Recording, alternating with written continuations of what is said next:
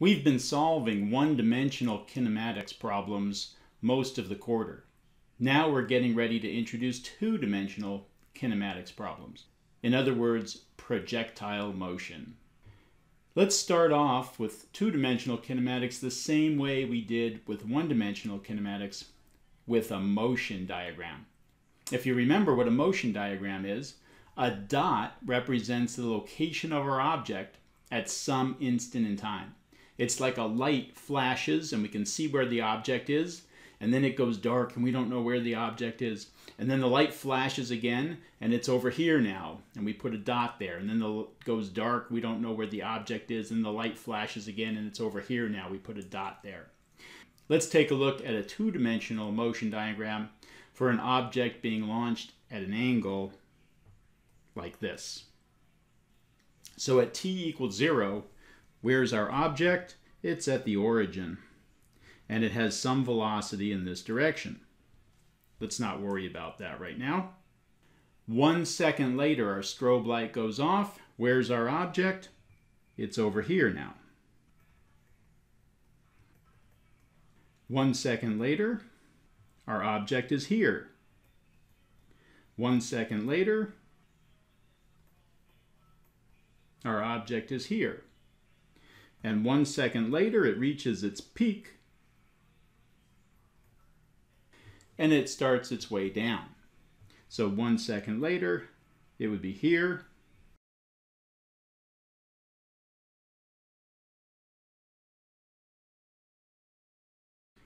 And at t equals 8 seconds, it's back at the same height it was launched from. We can project this motion diagram onto the x-axis and see the x motion. What would the x motion look like?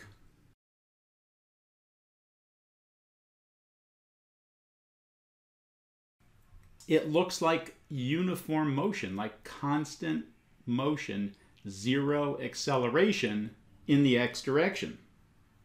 And that makes sense, because when something is flying through the air, what's the only force acting on it? The force of gravity, if we're ignoring air resistance.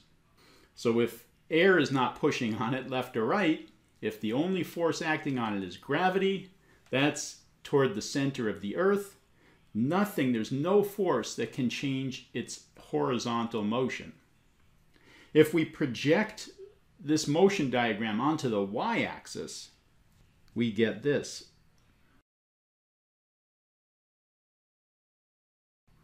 This is on the way up.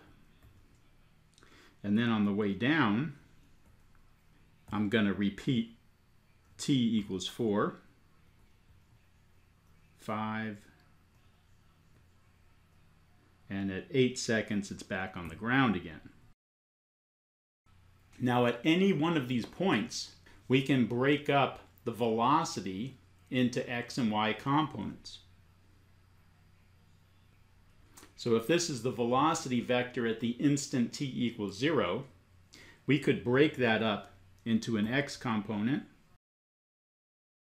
and a y component. We can do the same thing at t equals 1 second.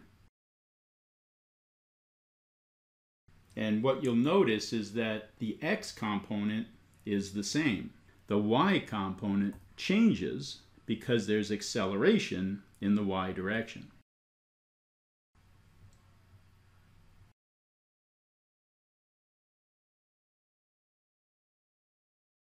And we can break up v2 into its x and y components.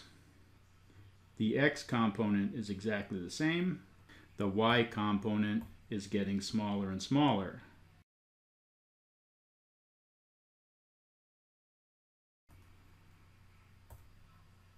And when it hits the highest point, it's only traveling horizontally. The only component is horizontal.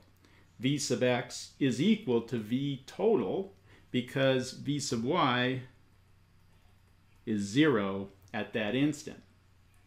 And then it starts to come down, and we could draw in the components of each instantaneous velocity vector on the way down, just as we did on the way up.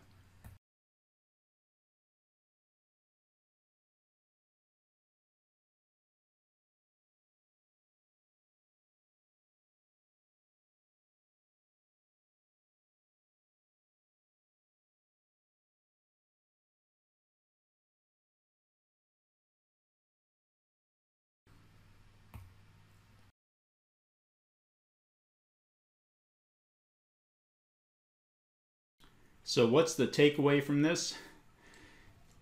The fact that we can take two-dimensional kinematics problems because we're dealing with vectors. Velocity, acceleration, displacement are all vector quantities. So we can split them up into components, and we can treat the x motion and the y motion, the horizontal and vertical motions, independently. So we're used to solving one-dimensional kinematics problems. Now we can solve a two-dimensional kinematics problem because we split up the motion into two one-dimensional problems, a horizontal direction and a vertical direction.